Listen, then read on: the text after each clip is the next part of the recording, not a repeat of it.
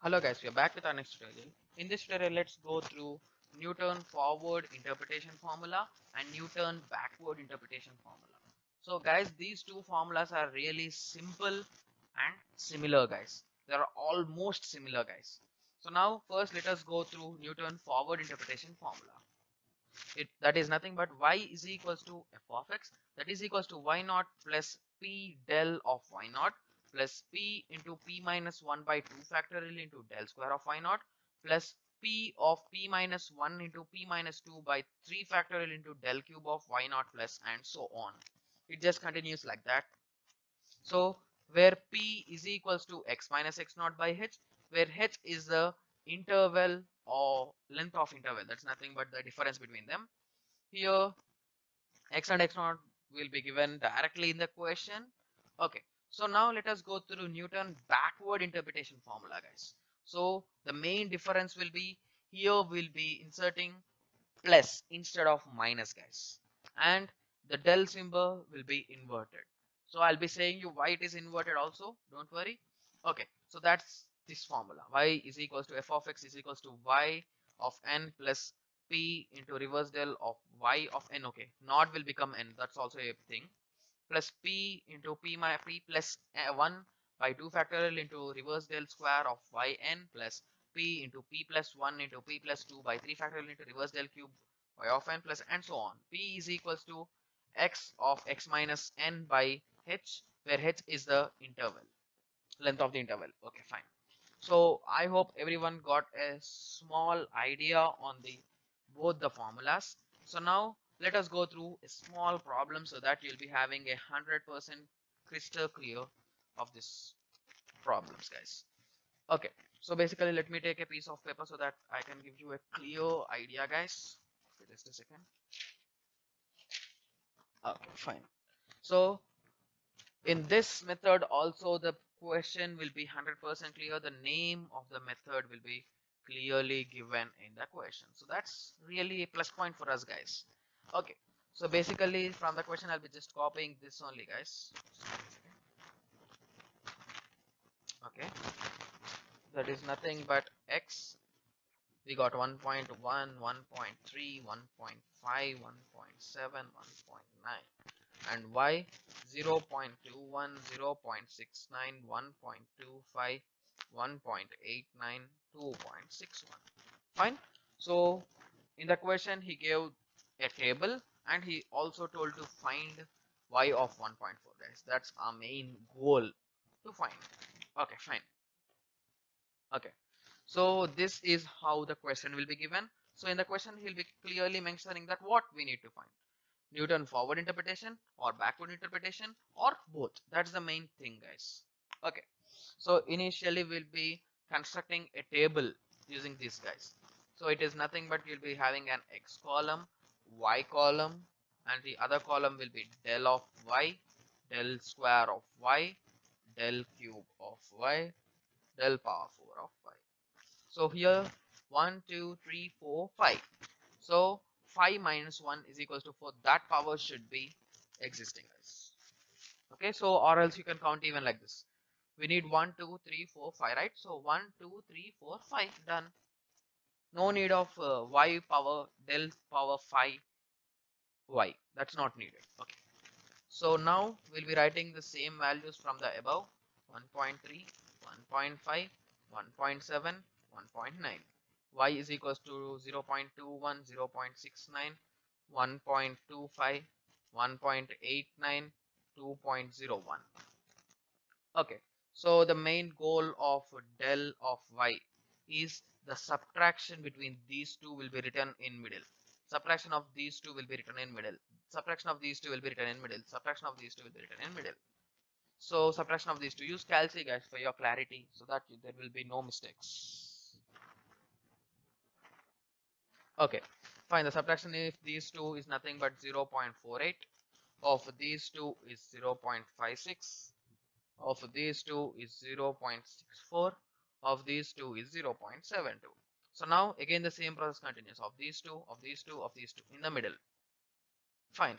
Of these two it is nothing but 0 0.08. Of these two is 0 0.08. Of these two is again 0 0.08.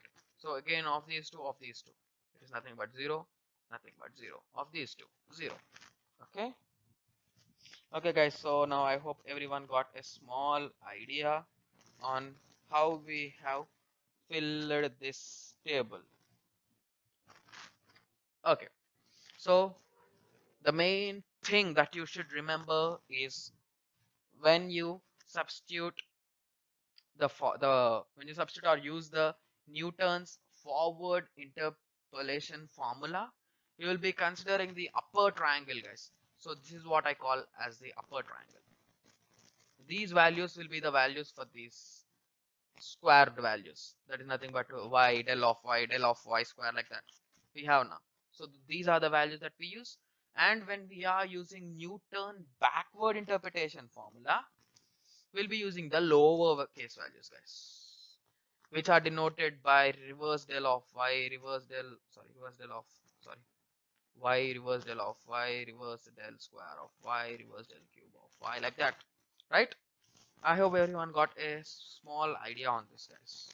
Okay, so now let us solve the problem of Newton forward interpolation formula using Newton forward interpolation formula.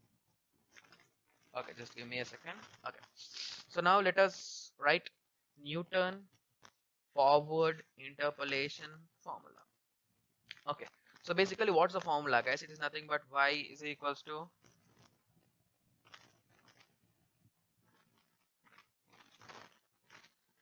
y is equals to f of x is equals to y naught plus p into del of y naught plus p into p minus 1 by 2 factorial into del square of y plus p into p minus 1 into p minus 2 by 3 factorial into del cube of y.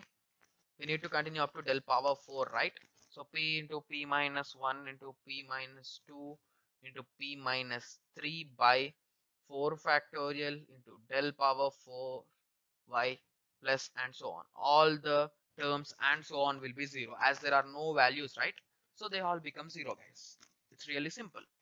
Okay, so now substitute the values. So here the major unknown that is still existing is p, guys.